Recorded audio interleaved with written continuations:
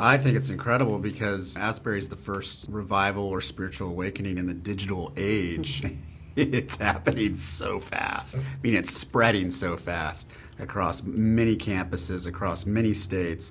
You know, we're in the midst of releasing this film, and I'm kind of like, I'm spending more time on social media because I just want to feel like I'm a part of it. It's just so special, and it's so humbling and honoring just to be able to witness this because I wasn't sure we'd ever see it again. And can you believe the timing of what's going on at Asbury? You know, Asbury in 1970 at that same Hughes Auditorium had a 160-hour service, and that was a huge part of the Jesus movement as it came across from California to the rest of the country.